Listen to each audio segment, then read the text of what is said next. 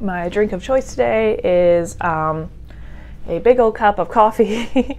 It's Joshua Tree Coffee Co. I bought their coffee when my husband and I went to Joshua Tree, California back in October, and I just recently ground up these beans, and it is just delightful. Just Joshua Tree Coffee Co. coffee, some oat milk, and a little bit of sugar. That's all I need in a cup of coffee. I'm a simple woman. Nothing too crazy.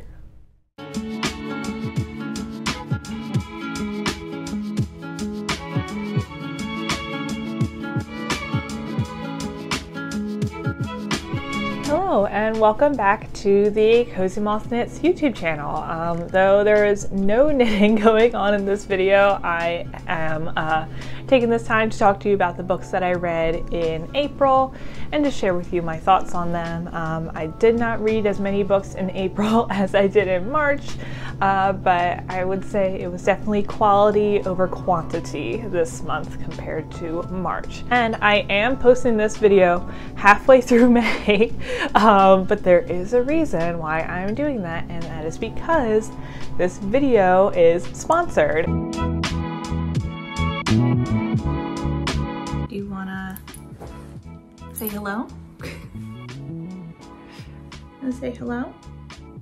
Hi everyone, before we get into the book review portion of the video, I wanted to take a moment to thank the sponsor of today's video, and that sponsor is Ana Luisa. For those of you who are unfamiliar, Ana Luisa is a jewelry company based out of New York. They offer unique jewelry pieces at an affordable price.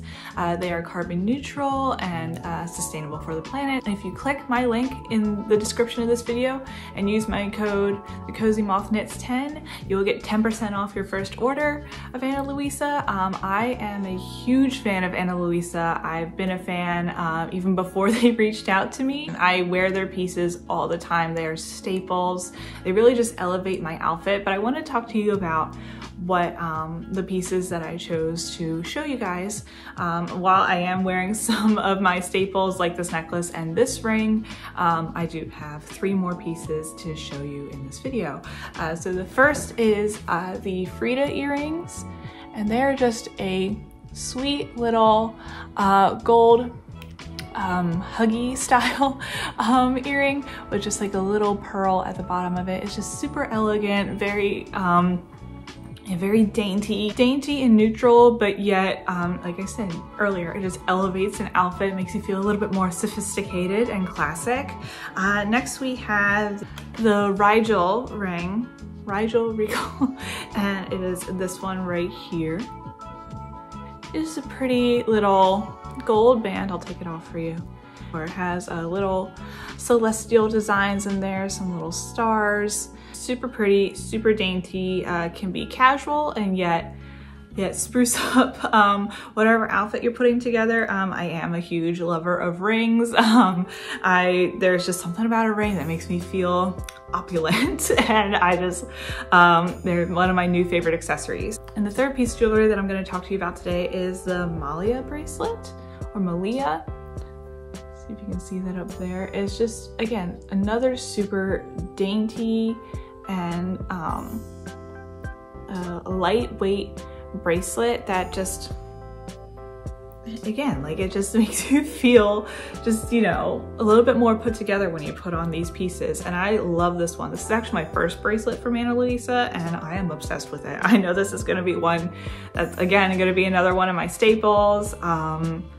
Yeah, I just love their products so much, and that's not just me, you know, saying all this because they're sponsoring. I genuinely love their products, and I tell everyone. I'm like, oh, do you like my necklace? It's Ana Luisa. My ring, Ana Luisa. If you're interested in any of these pieces or want to check out Ana Luisa for yourself and see what they have to offer you, use the link in the description down below, and you can use code the Cozy Moth Knits 10 for 10% off your order. A lot of the jewelry pieces start at $39, which is incredibly you know, budget friendly. They were thinking about us girls who, you know, live paycheck to paycheck. So again, click the link down below. Use code the Cozy Moth Knits 10 for 10% off your order. You know, tell me what you think about Ana Luisa's jewelry selection. So anyway, I'm gonna end this here, and we will get back to the regular scheduled video. All right, so that we got that out of the way, I am going to take some time to talk to you about all that I read this month. But yeah, they're all pretty great and I'm excited to talk to you about them. So let's just get started. So let's get into the first book that I read this month. And it was a quick one, though there was a lot in it, and that is Ariadne by Jennifer Saint. You can't tell already based on my other what I read this month videos. Greek mythology retellings have a chokehold on me, and it is not letting go anytime soon. So I think instead of just, you know, going through and reading as many as possible, I'm trying to dedicate, I'm trying to read one Greek mythology retelling a month, and this was my Greek mythology retelling for the month of April. So despite this book being pretty short, it was only like 300 pages. A lot happens in this one, and because so much happens, I tried to like write down a succinct summary, so I'm just gonna look to the side and just read off what I wrote. I would say spoilers, but this story is thousands of years old. So if you don't know it, then that's on you guys. Like, I don't know what to tell you. Ariadne follows the life of its titular protagonist, Ariadne, Princess of Crete. Ariadne is the daughter of Minos, the king of Crete, the granddaughter of Helios, the sun god, and is the sister of the Minotaur, or stepsister of the Minotaur, if you want to say that. After helping Theseus slay the Minotaur in order to free the Athenians from imprisonment, Theseus promises to marry Ariadne, but then leaves her on an island to die. However, the island belongs to the Olympian god Dionysus, who allows her to stay on the island and keep it flourishing before he ultimately marries her himself. Ariadne's sister, Phaedra, ends up marrying Theseus after he tells her that her sister died, and then she herself becomes the queen of Athens. After many years, the sisters dramatically reunite after Theseus is caught in a lie about Ariadne's death. Phaedra admits to Ariadne that she is unhappy in her marriage to Theseus and is in fact falling in love for Theseus's biological son and her stepson, and she intends to make her feelings known to him. Sheesh, like, good lord. Anyway, Ariadne tries to stop her sister, but it is too late. Ariadne leaves Athens following the death of her sister. Ariadne also learns of a horrendous cult that is dedicated to her husband that engages in animal and human sacrifice. Dionysus's hubris grows over the admiration of his followers, and his pride leads to a great tragedy at his brother's home. Trying to save her husband from the wrath of Hera, the wife of Zeus, Ariadne is turned to stone out of revenge. And holy moly, again, all that happens in just 300 pages. It goes by so fast. So I think it's awesome that Jennifer Saint took so much time to dedicate to Ariadne, because as it's pretty, I mean, like, you don't have to be a fan of Greek mythology to like know this is true, but a lot of the women in these Greek mythology stories are barely mentioned or don't really play a large role in the great epics. So having these retellings dedicated to these women is pretty great, to get like the women's side of the story of things, and just to dedicate more time to these really strong and beautiful characters like Circe, like Ariadne. While I did really like the story, I do have a few gripes about it. Like, a lot of the writing in here is unfortunately pretty repetitive. Like, Ariadne will go and spend time with her sister, and we see everything that happens with her sister, and then she goes back to the island and then tells Dionysus every little thing that we literally just read. It's like, why are we hearing the same story twice? Just for Dionysus to go, interesting, mortals are hard to understand. It's like, like, oh, you and your mortal concerns, us gods don't have to be concerned with such things. It's like, okay, that was a waste of time, honestly. In addition to things being told twice or sometimes 3 times, a lot of things are told via word of mouth. Especially with Dionysus. Especially with Dionysus. especially with Dionysus, I'll just leave it at that, and his life.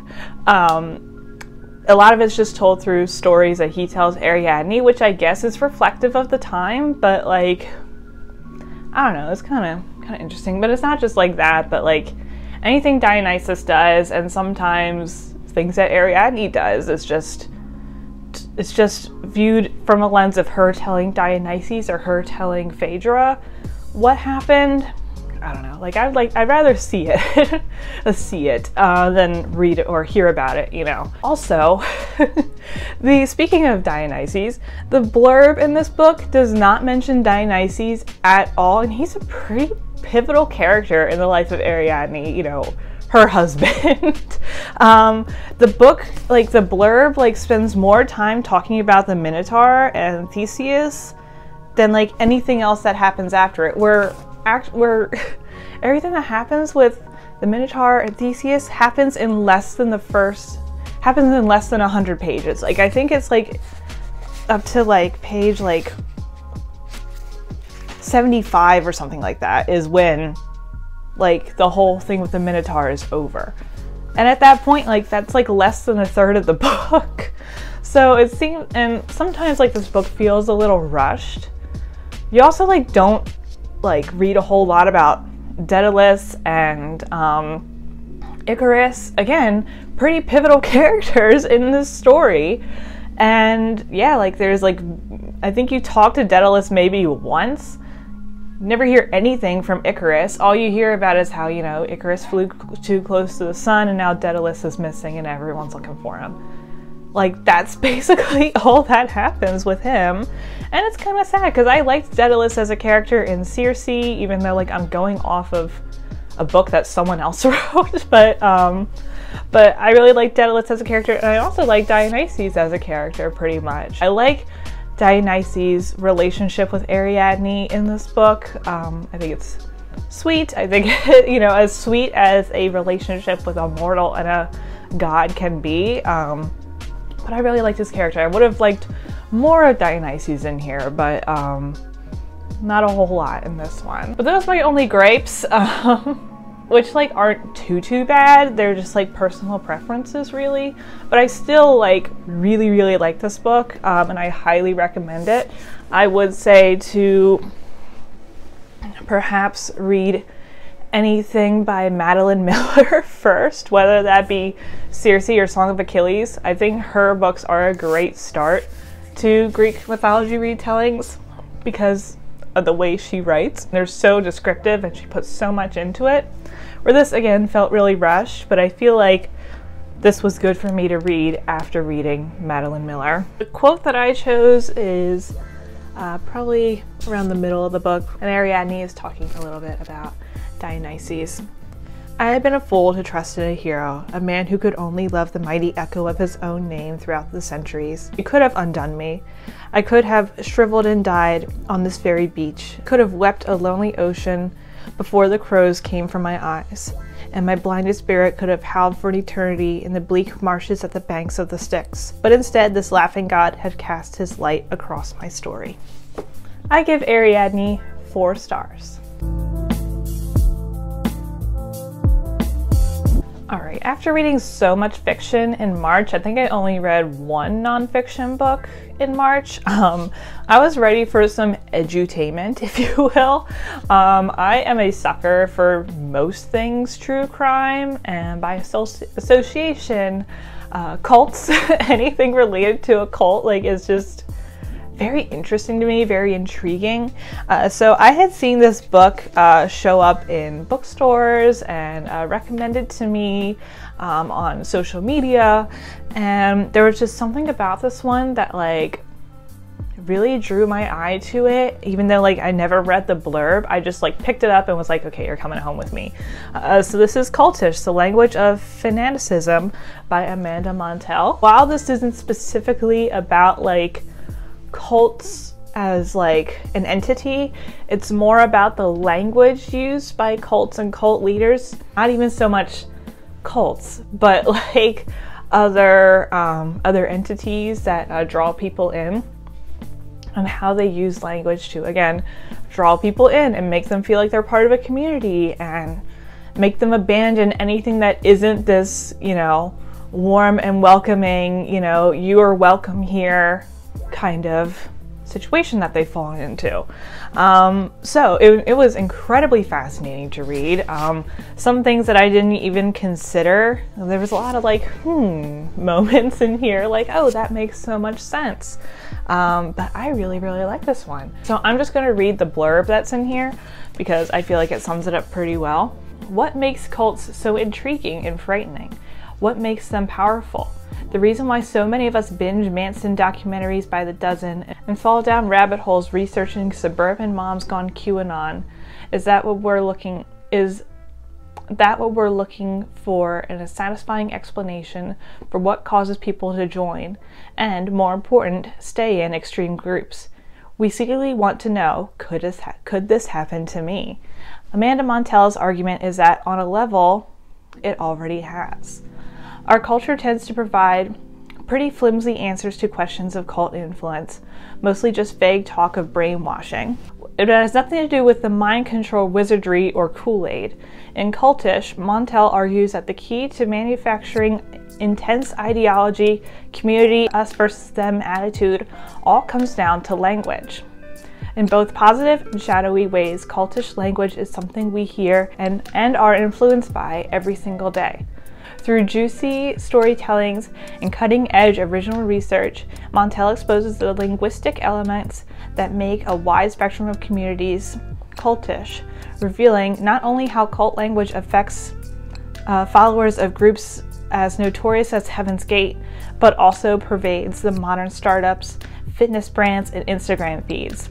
Incisive and darkly funny, this capturing take on a curious social science of power and belief will make you want to hear the fanatical language of cultish everywhere. So wow, like how can you not be sucked into this? I mean, that cultish language is right there, you know, making you want to draw in and read about this and know more about the language used around you to get you to interact with something. But yeah, like I was just enthralled by this one. It was so incredibly interesting. I could not put it down. It was just, again, like it really opens your eyes to the importance of language in our everyday life. So highly recommend this one if you're a fan of not just true crime and cults, but just like society in general. It's a pretty quick read. It's short. It's small, it's easy to put in your purse, so you can pull it out. Like the cover is pretty cool looking. Like look at that cover. Like that's probably one of my favorite covers and out of all the books that I've read this year so far. But I will end this little review with a quote. In an attempt to find a less judgy way to discuss non-mainstream spiritual communities, many scholars have used the neutral-sounding labels such as new religious movements, emergent religions, and marginalized religions. But while these phases work in academic contexts, they don't really capture the CrossFits, multi-level marketing companies, college theater programs, and any other hard-to-categorize points along the influence continuum. We need a more versatile way to talk about these communities that are cult-like in one way or another, but not necessarily connected to the supernatural, which is why I like the word cultish. I give Cultish 4 stars. All right, the next book that I read in April, and it took up actually the majority of my time in April reading this one, and you'll see why. And it is The Book of Form and Emptiness by Ruth Ozeki. And look at that chunky boy. It is quite a thick one. Let's see how much it is. 550 pages. Definitely a lot bigger than the last 2 that I've read. So this book is both a page turner and gut-wrenching, and in all the good ways. Never once did I feel like I was ready for this book to end. I was very much engrossed in it. But let me tell you about it. Let me give you a little bit of a summary. Again, I'm just going to read from my summary that I wrote down here just to keep my thoughts succinct. The Book of Form and Happiness follows 14-year-old Benny O and his mother Annabelle following the tragic and sudden death of Benny's father. During his father's funeral, Benny begins to hear the voices of items around him. At the same time, Annabelle begins to hoard as a trauma response to the loss of her husband. That only amplifies the voices that Benny is inundated by. This results in many outbursts and being admitted to PDSI, or Pediatric Psych Unit, on multiple occasions. The only place Benny finds solace is at the local public library. He makes friends with local ruffians who also find comfort within the four walls of the library. As time goes on, Benny continues to skip school, and he is met with some very real consequences that affect not just him, but his mother, who is just trying to do her best to understand her teenage son. The story is a roller coaster of emotions, and the ending is very satisfying, but not without tears. Holy Hannah. This was a great book. Needless to say, I was not expecting to love this story as much as I did. The story focuses both on Benny and his mother going back and forth in between chapters. It is actually told from the perspective of the book itself. The book is telling the story. Benny interacts with the book and interjecting his thoughts on both his story and his mother's story as the book goes on. It's a very interesting way to write that narrative. As much as I found Benny's story to be emotional and moving, with, you know, losing his father, dealing with the voices in his head, getting admitted to the pediatric psych ward, being diagnosed with schizophrenia, and his unrequited love with an older woman. Why do I always end up finding the most controversial books? Unrequited love with an older woman, which, you know, but despite his story being moving and sad, I was actually drawn more to his mother Annabelle's story, especially after we learned about her relationship with her late husband and how she has literally no support system where she lives. This is Anywhere City, USA, or Anywhere City, North America, I should say. She has no support system. Her job is falling apart, you know. That's not a problem of her own. It's just that it's moving forward and they don't want to train her and they keep trying to get rid of her, but this is all she knows.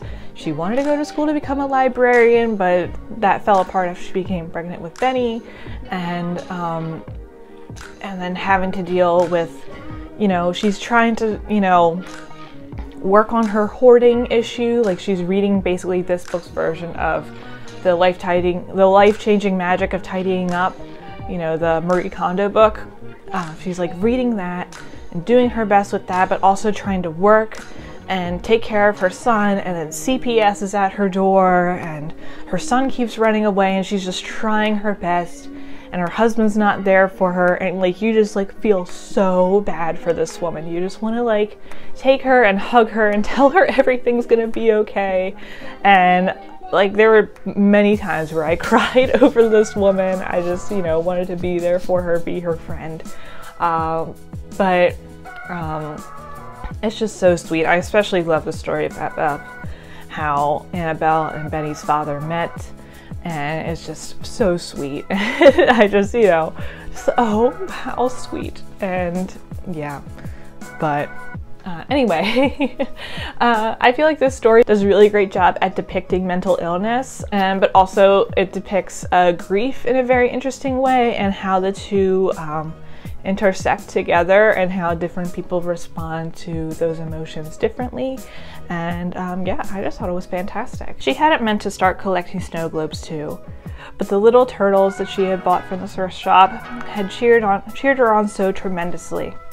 It sat at the base of the main control center monitor, and whenever she started feeling overwhelmed by bad news, she would pick up the snow globe, turn it upside down, and watch the iridescent sparkles swirl and settle.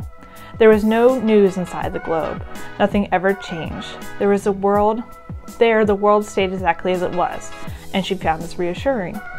Of course, it was sad that the baby turtle was trapped, sealed off, and swimming alone in his orb, and sad too that the mother turtle was watching from the outside, was unable to reach him. Still, they could see each other through the glass, and somehow from this thought came another. and perhaps the two turtles would like to be friends. I give the book of Form and Emptiness 4.5 stars. Alright, the final book that I read in April was Lester by Raven Lilani, and holy heck, I literally read this book in one day. I mean, it's a short little guy. How many pages? Like 250. So, but this was a book I simply could not put down. I don't know. Well, I know what it was about it. I know why I couldn't put it down. But yeah, like this was a book that I had seen mixed reviews on, that some people liked, some people didn't, but I wanted to know for myself, and I really, really enjoyed this one. I only put it down once for a lunch break to, sustain myself after reading this book, but I was absolutely transfixed by this one. So Lester follows Edie, a young 20-something Black woman who has found herself intertwined in a relationship with a married man, who makes it very clear, by the way, that he is married and is in an open relationship, but he does have a set of rules that he has to follow in order to be in an open relationship. As the story progresses, Edie finds herself actually living in her boyfriend's home, the married man. Boyfriend is big quotations there. I don't think there was a label actually put on it. She actually finds herself living in his home along with his wife and their adopted daughter, who is also Black. And she ends up kind of being a not so much a role model for this young Black preteen girl, but just, someone who she can, just like someone like her that she can go to for comfort. And after saying that, this story is tense, sexy, frustrating, and a train wreck you just can't look away from. And I mean that in the most respectful way possible. I mean, there's so much happening in this little book. How could you not put it down? I found myself rooting for Edie the entire story and, cheering her on along the way. But also at the same time, I was just like, girl, like really, like what are you doing? As much as I want you to see you succeed and I want you to be happy, what are you doing? Because this book is so small, I can't really spend a whole lot of time talking about what exactly happens. You kind of just have to read it yourself. But this book honestly reads like an HBO Max limited series. It's so quick. Something's always happening. There's never a dull moment. Yeah, it just reads so quickly, so interestingly. It's just fantastic. It's a fantastic read. I highly, highly recommend it. It is a little spicy. It's pretty spicy, I should say. Probably just a little bit more spicy than anything Sally Rooney has written, but that's just my perspective. I really liked it, honestly. But anyway, I'm just gonna leave you with a short little quote. I'm good, but not good enough, which is worse than simply being bad. I give Lester 4.25 stars.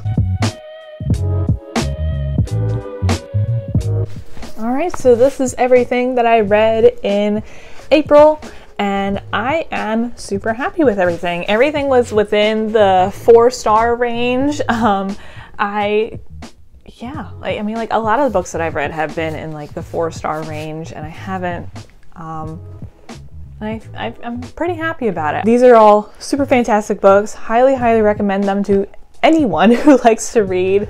I think there's a little bit of something for everyone in this little pile right here. And yeah, I hope that you enjoy them if you decide to read them. If you do decide to read them, or if you have read any of these, let me know in the comments. I would love to hear from you and talk to you about them. Yeah, I'm just so happy with this little stack. Well, with all that being said, thank you very much for tuning into this video. I've really been enjoying these book reviews that I've been doing every month. I hope you guys like them too. My hope is to get back into knitting more than one thing. Hopefully come the summer. I kind of talked about in Instagram story that I posted a couple weeks ago, just how I'm just gonna start uploading knitting content when I feel good about it. I've been really working on one project for the past 2 months and been very monogamous on it, and I haven't really had anything more to say about it. My knitting mojo has been pretty low in general. I've just been going through a whole lot of changes over the past, since the beginning of the year, realistically, from like on different levels, different things coming at me, and because of all of that, I'm still trying to adjust to those changes, and it has affected my knitting mojo, if I'm being honest. I still knit, though it is slow, and again, only working on one project right now, but my hope is that once that one project is finished, I can start working on more things. There are a lot of things I want to work on. I want to get back to knitting socks. I want to get back to knitting garments, but right now I'm just trying to finish this one project by the end of the month, which I probably won't finish by the end of the month, but at least hopefully the beginning of June. So that's when I'm not reading, I'm knitting. But I still like making content for you guys, and I have been reading a lot more due to the nature of just where I am in life right now. I have more time to read as opposed to knit. Hopefully knitting content will be back soon. I just don't have anything to share with you right now, and I don't want to just like force something when I don't feel confident enough to do it, you know? And I want to just do this because I like it, not because I'm forced to stick to a schedule. So anyway, that's my little life update at the end, but again, thank you so much for watching this, and I'm looking forward to the next video that I put out for you guys soon. And thank you again so much to Ana Luisa for sponsoring this video. This is something that I've been, not to be dramatic, I've been manifesting this collaboration, the sponsorship, and now it's finally here, and I'm really happy to do it. And do check out the link in the description below, and I hope that you guys fall for Ana Luisa as much as I did. And I think I'm going to end this video here. So with all that being said, stay safe, everyone. Keep knitting, reading, do what makes you happy, and I will see you all later.